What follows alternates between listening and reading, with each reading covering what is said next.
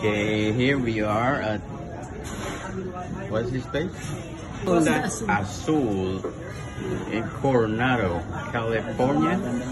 And this is Chris, the birthday celebrant. Yeah, June 11. And Talagang ano pa? yes, June 11. So remember, 2021. So 2022 we'll be back here again. Okay. Oh, I want to show you the view where we at. Okay. Not right here. See? Here is the front of San Diego. Right there. Ooh. Oh, and here's our food that we're eating. Swordfish taco. Naku, may bablog si Yoli. And the same thing? Same. Yeah. And this one is Carne asada. Grilled carne asada. with what do you have there? Rice. Guacamole, salsa, and then Spanish rice. And what's the other one? The long green one. Ano lang yan, sibuyas. Onion, right? Onion?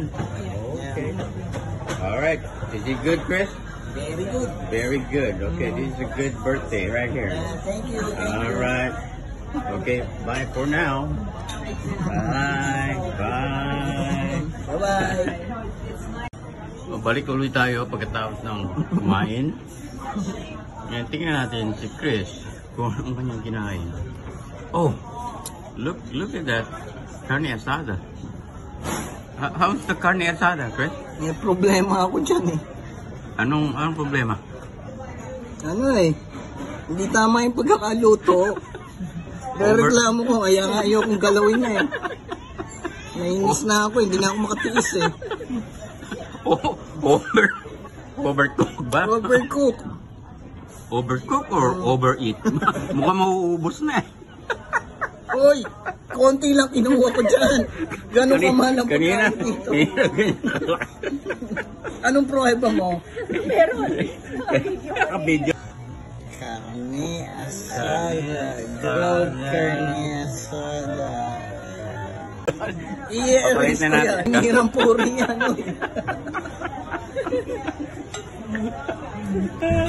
Na overcook or overeat ang kanyang carne asada. Ko-complain ko yan. Okay. Balik din tayo kay Chris. Mukhang kakainin niya na yung over. Sige na, kakainin ko na. Pangako ko sa sarili ko, pag nag-birthday ako, hindi na ako magre-reklamo masyado. Eh. There you go. Kainin ko na. Sila ang magre-reklamo. Overeating.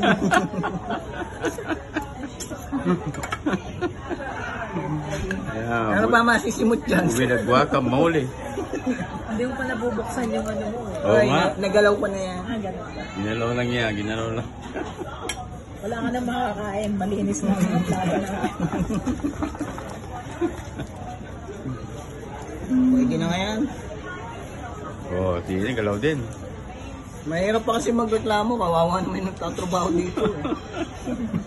Kaya nga, naghirap silang lutuin yun eh. Sinabi mo, na-appreciate ko.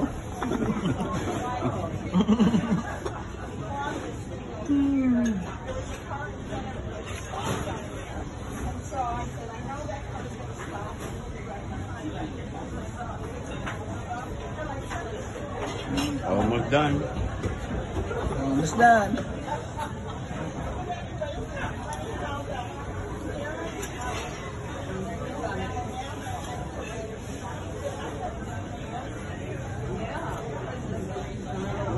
What happened? It disappeared. Hanggang ganun. Buti na hindi na ako nagreklamo. Makakahiya naman sa inyo.